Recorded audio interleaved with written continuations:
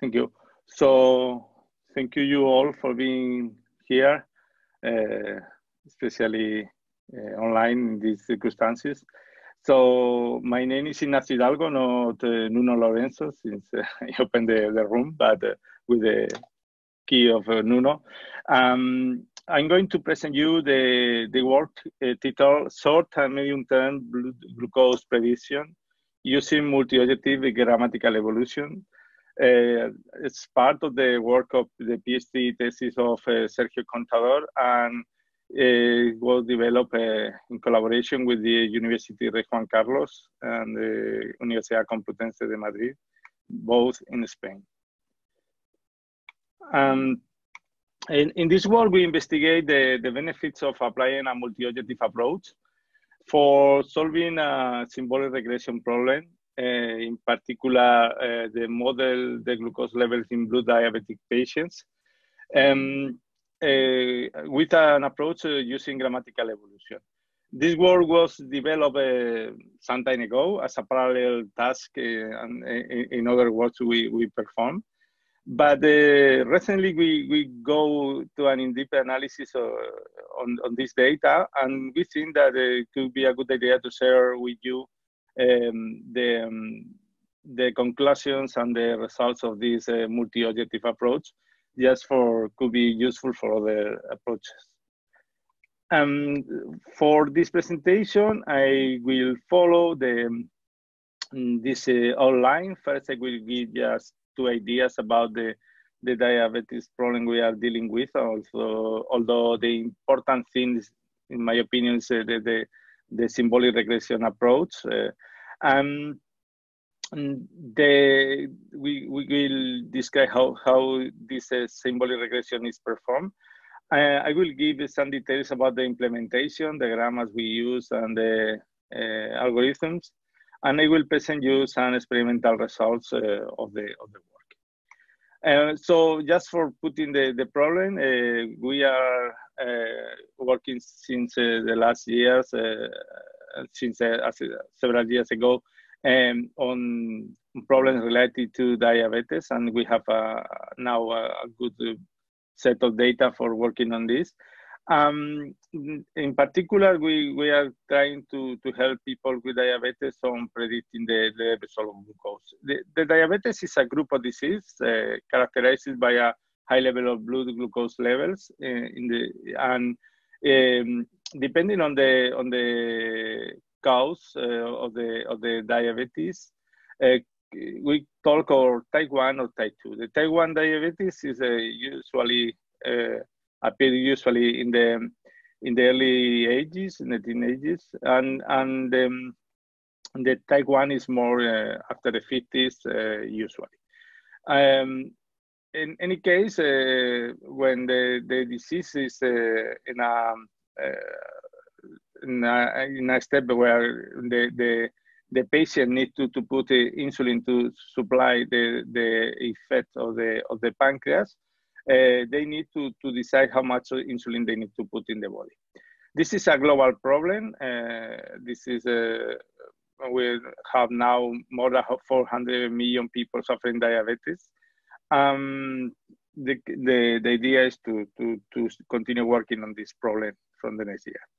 The objective of the diabetic patient is, as I told you, to put insulin in order to maintain healthy levels of the blood glucose levels. In particular, we usually talk about the timing range. The Diabetes Association, International Diabetes Federation, talk about this timing range. That the higher the timing range, that is the glucose level between 70 and 180 milligrams per deciliter, is the better. And this is what we want to help, is to make a recommendation on insulin. But we change a bit the problem, and what we try is to evaluate the effect of the dose of insulin, and construct a predictive model for evaluating the value of glucose using or supposing those recommendations. And in here, what we want to evaluate is what is the benefit of using a multi-objective approach with the NSGA-II to the previous or the most basic solution with grammatical evolution. So in this work, now we are using more features with other devices. But in this work, we use the information of the continuous glucose monitor system, a device which gives us observation of interstitial glucose values every 5 minutes. We also have notes of estimated carbohydrate units ingested by the patient, and sometimes also some amounts measured by the particular devices. And also we have the amount of insulin injected using insulin pump and insulin phosphodiesters. Also registered every 5 minutes for both the basal and the bolus insulin. The basal is the insulin that is needed to maintain the level of glucose during all the day, and the bolus is the special insulin, the special amount of insulin that the patient put in the body when he or she wants to control in the mainland. So as I told you, we have now more advanced works that you can find in other papers. In particular, we have some results in the last Applied Computer Journal, where they are a bit improved version of this work. And also you can find other work using genetic programming, like Ivan and Falco, also usually on those conferences. Here, as I told you, we are tackling, or we want to evaluate the symbolic regression. So we have four horizons for prediction, sorry.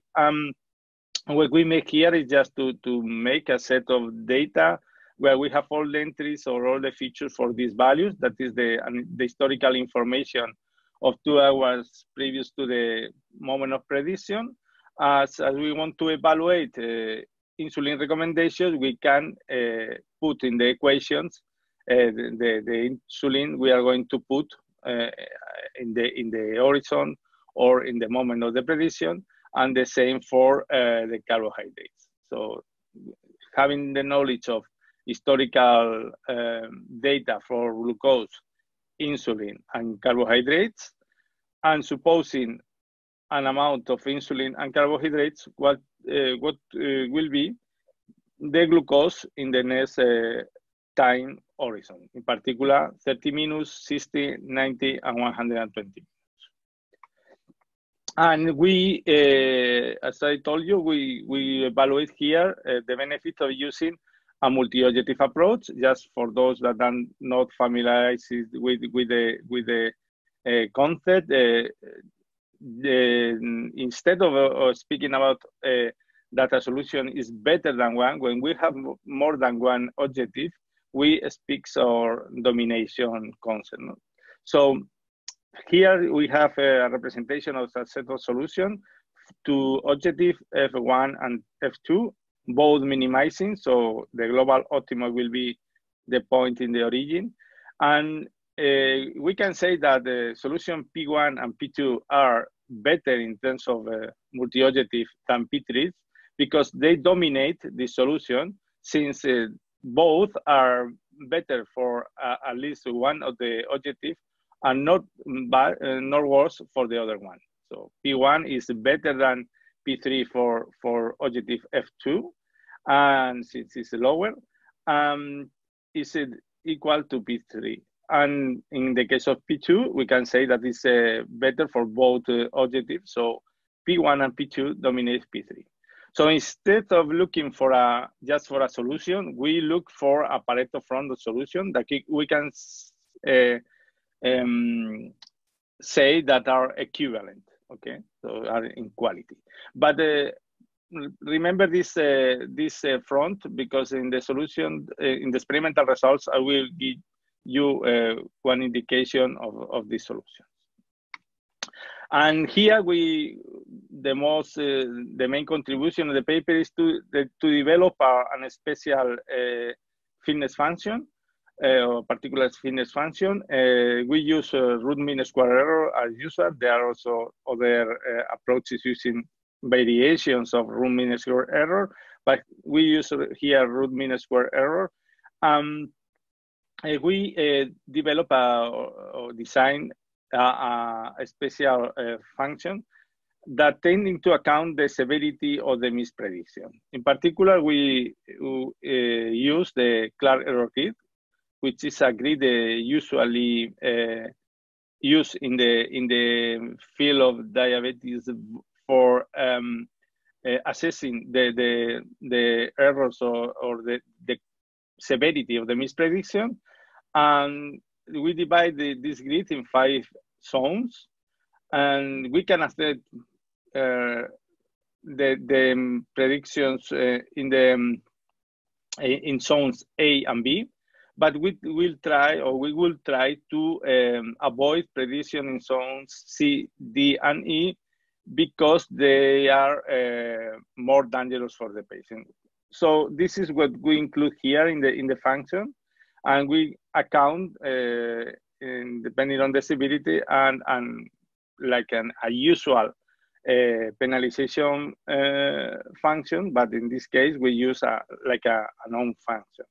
So we try to reduce the number of misprediction and in the zone C, D, and E, and with different weights. And we use the same basic grammar as in previous work. We present also in other workshops organized by Stefano and Stephen, just because we want to isolate the effect of the multi-objective approach. Sorry. In this case, we have other works with better results using another grammar, but we want to isolate this effect, as you can see later. And we have a data set of 10 patients. In this case, is a well set of points, because as Francesco said in the previous presentation, to get the data from medical information is quite difficult. And this is a quite good data set that gives us a lot of information. Here, what is important is to see this column, the last one, where is the time in range of the patients. You can see the time in range is very low, because and this indicates that the patient has a lot of variability, so the prediction is a bit difficult. Okay, and well, this is the most important information in this table. You can see other statistical information in the full table, because here is not full, and in the paper. And here are the experimental results. First, this figure present here a combination of the multi-objective or single objective approach. In red, you can see the single objective, and in blue, the multi-objective. We have here, for one of the patients, that is the representative of all the results, for the 4 different horizons, starting from 30 minutes, 60, 90, and 120. As you can see, the solutions of the single objective are dominated by the multi-objective approach. We are representing here the solution obtained with root mean square error for grammatical evolution, but representing also the number of mispredictions in the zones. So we can see here that the solutions are dominated by the multi-objective approach. But it's interesting, of course, it could be that the multi-objective approach, especially in the higher time horizons, improve a lot the solution of the problem. You can see also that the solution here are not depicted on a Pareto form, because this is not exactly the same representation as the fitness function. Remember that we have a set of weights. So we are not seeing here the set of points, but we can see here by the solution are dominated.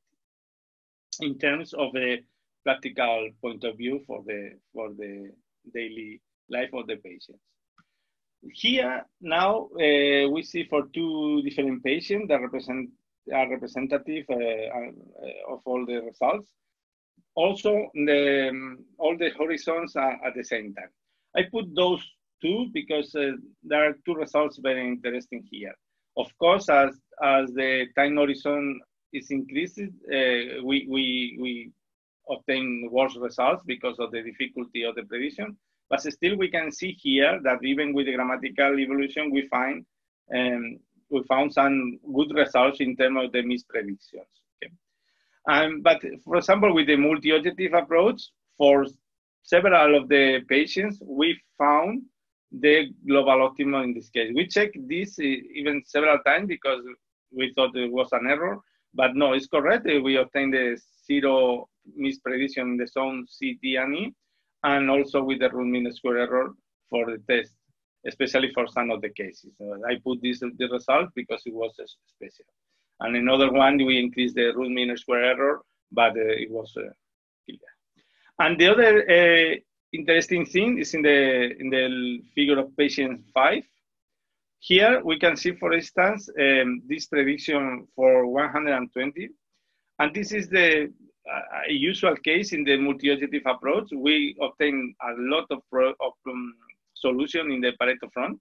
But here we have that, for instance, this solution is very good in terms of the mispredictions and a bit high in terms of the root mean square error. Anyway, for our problem, we will select this one because what is important is the security, the safety of the patient. Here we can see 2 points. We will see in the next slide. And here we also analyze the results for different for the different fold. We made a 10-fold close validation. So we represent here each color with each fold. Again, we can see, of course, that different folds have different difficulty, which is usual. So it's important for the evaluation. And also, again, we can see here the effect of the multi-objective approach, how it's possible to obtain a very good solution in this case.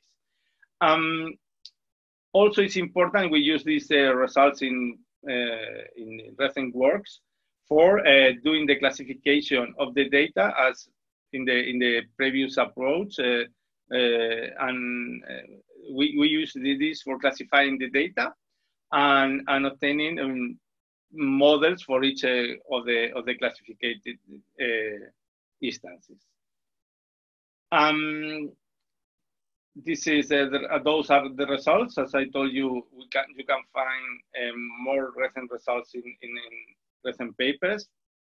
And as I told you, the idea of this paper was to analyze the multi-objective implementation. We conclude that the multi-objective approach can obtain better models and reducing the number of predictions in the most dangerous zones for some of the patients.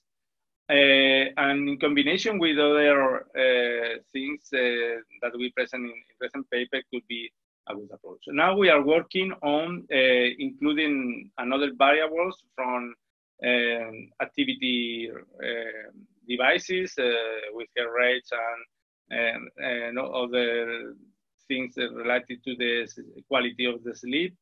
And we are working on this now with not only with grammatical evolution, but also with another technique like neural networks and the most developed now techniques.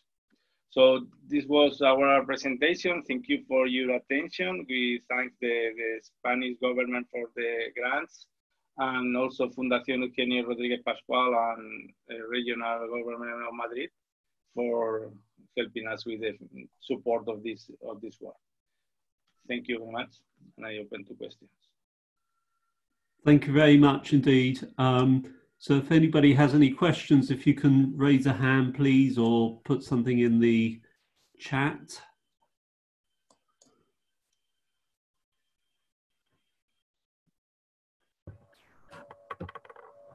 Hi, I have a question.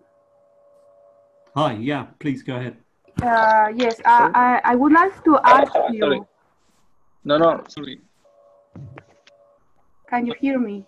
Couldn't hear you now. I can hear you now. Thanks, yes. Martha. I would like to ask you because for me, GA and all the family of algorithms are really bad in trying to, in a way, predicting outcomes in the future. What I mean is not like a typical reinforcement learning when you have some kind of reward that would give you this kind of hint of the future. And perhaps I didn't understand well when you measure this kind of severity of the misprediction, you do it in the present or you try to infer from the future? From the future. So what we make here is we construct a symbolic regression model with the training, and then we apply to a test data. So then we represent the test data prediction with the actual value that we have separated from the test data. So it's in the future. Okay, then is the regression model that you have is the one that gives you this kind of hint of the future? Yeah. We construct one model for each time horizon. So we are just doing the symbolic regression. First, we pre-process the data to prepare it just to tackle like a symbolic regression. Okay, thank you very much for clarifying me that. Thank you, Marta. Okay, we got a question from Pedro as well. Let's unmute Pedro. Oh, it won't let me do it. Pedro, can you try unmuting your microphone?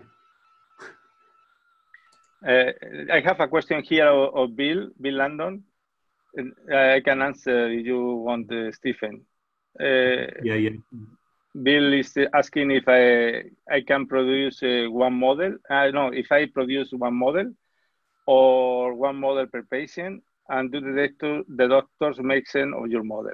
Yes, we produce not only a model in our last implementation, just a set of models that we combine in a of a badging process.